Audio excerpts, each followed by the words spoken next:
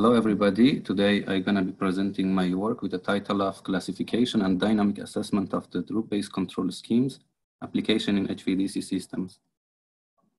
So as an outline, first, I present the introduction of the work. After that, I will briefly explain the origin of the grid-forming control. Then, based on this origin, I will define three classes of the grid-forming control schemes with different capabilities and functionalities. We have done two sets of studies for these three classes. The first one is robustness analysis, where the grid forming control is connected to a constant frequency grid. In this case, we analyze the effect of the grid impedance and also PLL response time to the control performance. The second study is in connection to a variable frequency grid in order to investigate the inertial support of these introduced schemes. In the last part of the paper, we have included the dynamics of DC bus to see how grid forming control affects the DC bus dynamics in an HVDC system. And finally, I will conclude the paper.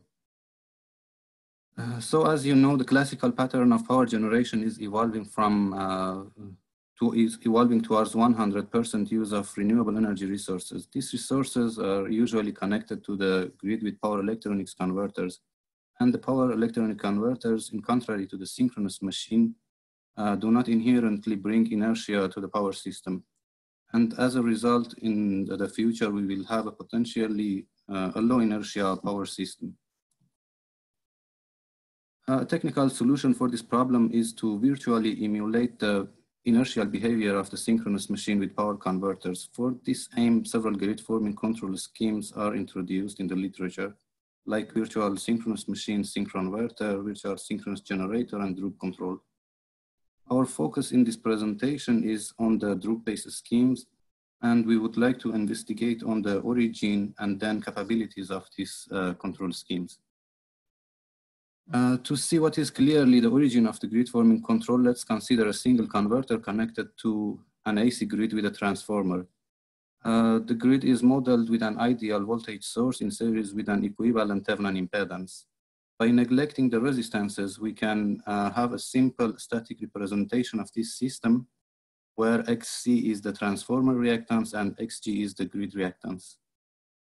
The grid forming control originates from two possible ways to control the active power flow in this circuit. And in the first way, it is assumed that the information of the angle at the point of common coupling, or PCC, is available for the converter. So the converter, based on this simple static expression, can control the power. And psi1 is the difference of the angle between the converter terminal and the PCC. In the second way, there is no information available for the converter, but still the converter can control the power with a modified static expression that has the effect of the grid impedance inside. The angle psi2 here is the difference between the angle at the terminal of the converter with the angle of this ideal voltage source. So to control the power, we can act on the magnitude of the modulated voltage or on the angle, but in the transmission system, acting on the voltage requires a large and invisible variation of the magnitude. Therefore, we are interested to control the active power only through the angle. So this is the origin of the grid forming control. And based on this static considerations, I'm gonna introduce three different grid forming controls named scheme A, scheme B, and scheme C. The first one is a scheme A, where a PLL provides the information of the angle at the PCC to the control. The control scheme and the quasi-static model of the grid is presented in this figure. And in the control side, you can see a simple integrator is enough to eliminate the power error, the active power error in the steady state. And P will be equal to P star, which is the reference value. And you can see here an extra filter is added to the control, to remove the noise of power measurement. In the literature, you can see this filter is normally added to the power measurement. However, here we apply to the error, which has the same effect. And in this case, if there is any step in the power reference, this filter can damp the oscillations properly. So if we suppose that the PLL gives the estimation of the angle fast enough, then the effect of these two inputs in the system can be canceled. Therefore, there is no relation between the active power response and the variation of the grid frequency. So we can say that this control doesn't have the inertial effect. By having a look at the transfer function of this control, we can see that there is no effect of grid impedance. So we claim that this control scheme is highly robust against the variation of the grid impedance. And the droop control as a frequency support is optional in this control, and it can be implemented through an outer loop. The next scheme is scheme B, where the PLL gives an estimation of the grid frequency to the control. In this case, even if the PLL dynamics are fast, we are not capable of removing the two inputs, in contrary to the scheme A. However, an interesting feature of this control is that by writing the dynamic equation of the control and comparing this equation with the well-known swing equation, we notice that this control provides inertial effect with an equivalent inertia constant and the damping factor. Again, if we obtain the transfer function of P by P star for this control, we can see the effect of grid impedance. So we claim that this control is sensible to the grid impedance variation. And also the droop control is optional, like the scheme A in this control. The third scheme is scheme C, where the PLL is removed and the estimated frequency by the PLL is replaced with the constant value, which is omega EM, and it is the nominal frequency of the grid. Again, we can write the dynamic equation of the control, and we can show that this scheme also has inertial effect. And by writing the transfer function of P by P star, we again can see the effect of grid impedance in the transfer function. So this scheme is sensible to the grid impedance. And in the paper, we have shown that this relation exists between the grid frequency and active power of the converter, which is the classical inverse droop equation. So there is no need to implement the droop control in an outer loop. In fact, the frequency support is compulsory in this control, and the gain MP, which was a simple gain for the tuning in two previous controller schemes, here it is the droop gain, and it cannot be changed for the tuning of the active power response. So now I would like to validate the presented features for these three controller schemes. In the first simulation study, we have done the robustness analysis in case of the grid impedance variation while the converter is connected to a constant frequency grid. According to the IEEE definition, short circuit ratio is defined as a ratio of available short circuit current to the load current at a particular location. And in our study, this particular location is actually point of common coupling. So based on that, SCR is 1 divided by XG in per unit. Here on the top right side, you can see the pole trajectory with respect to the SCR variation for each control scheme. And we changed the SCR from 1.4 to 8, from actually a very weak grid to a strong grid. And we can see that the dominant modes of the system for scheme A are not moving with respect to the SCR variation, which is not the case for the scheme B and scheme C. Time domain simulation on the down is also showing this fact.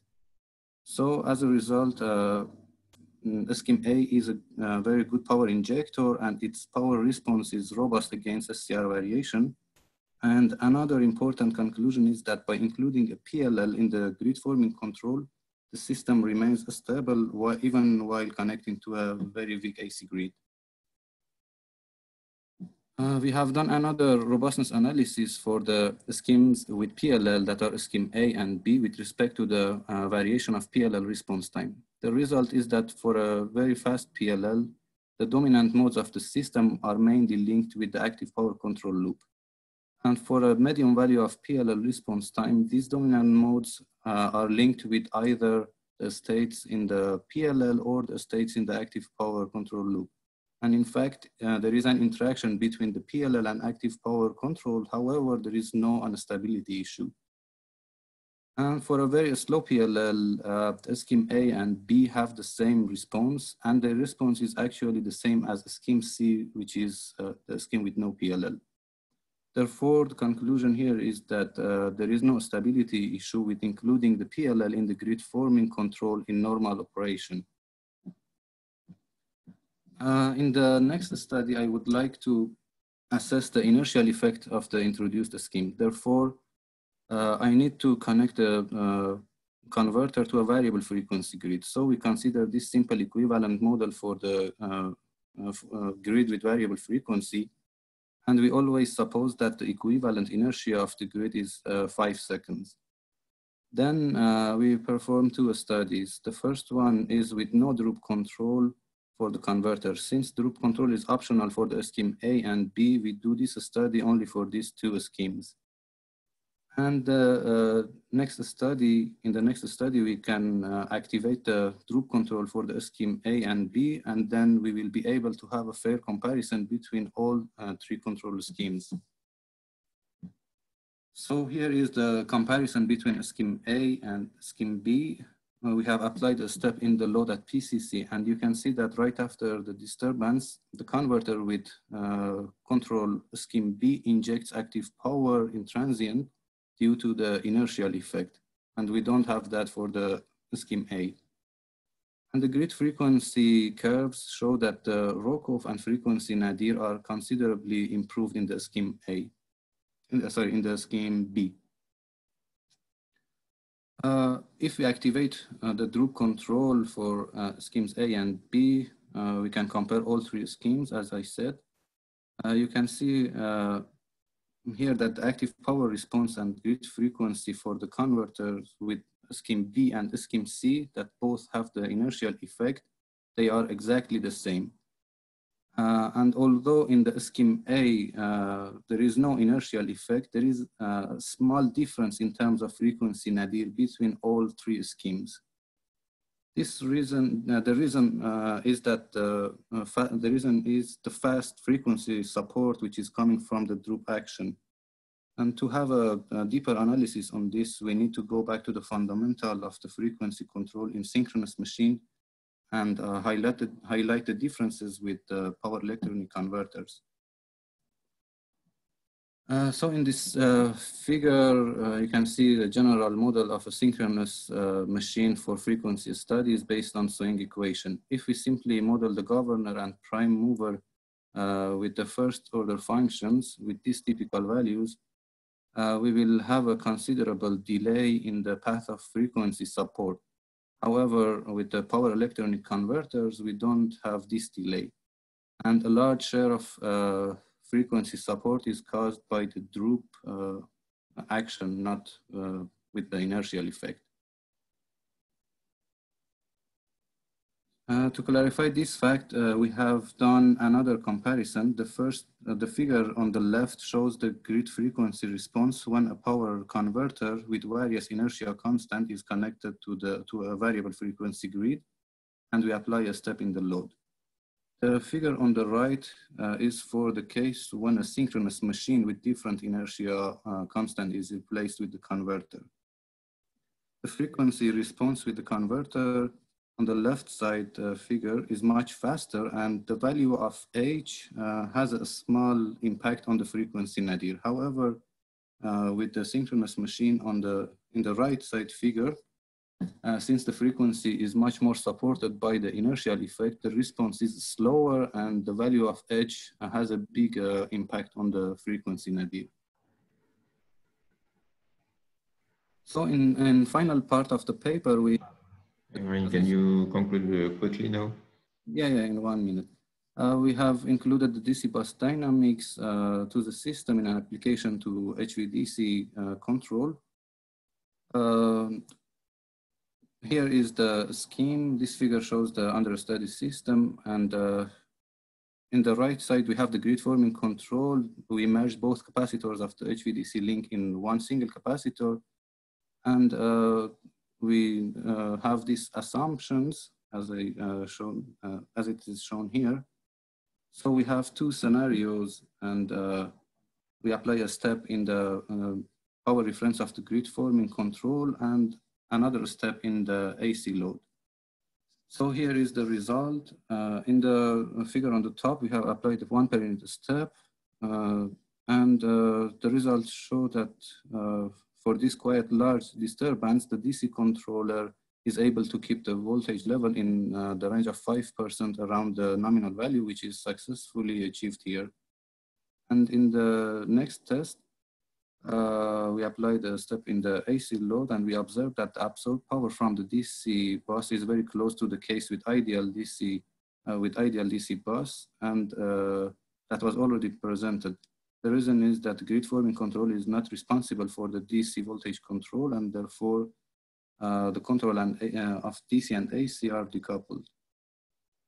So if we look at the DC bus voltage, in this case, we see that scheme B and C in the first milliseconds after the disturbance, the voltage is much reduced. It is because of the higher amount of energy absorbed from the DC link due to the inertial effect. So the conclusion of this work is presented here. We have shown that by including the PLL in the control, we are able to introduce two other Droop-based grid forming controls, which are scheme A and B, in addition to the scheme C, which is not based on the PLL, and it is very well known in the literature. We demonstrated that the PLL do not destabilize the system, even in case of connection to a very weak AC grid, and the frequency support is introduced in the controls was addressed, and the differences with the classical power system based on synchronous machine was highlighted.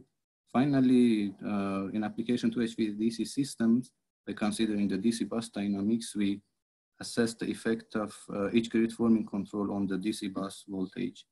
Okay, thank you very much for your attention. If there is any question, I'm here to answer. Thank you, Ebrahim, for your presentation. So, of course, I will not have any question because I know quite well this work. So, I see that you have a question from Kostas Monas. Ebrahim, can you answer to you? Do you see the question, Ebrahim? Yes, now I'm seeing.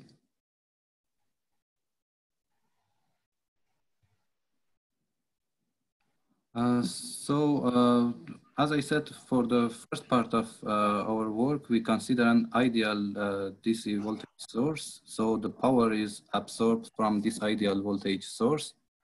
And I didn't have time to present the second one, but I can share with case of non-ideal DC bus.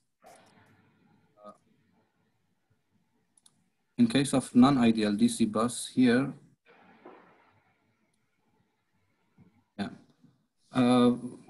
we consider that the power is absorbed with a first order function, 10 milliseconds first order function from the other side of HVDC system. So the other side of HVDC system is responsible for injecting the power to the DC link and actually responsible for controlling the DC bus voltage. And the grid forming control is decoupled. And just we wanted to see the effect of this grid forming control with inertia or without inertia on the DC bus voltage. So I hope we could answer this question.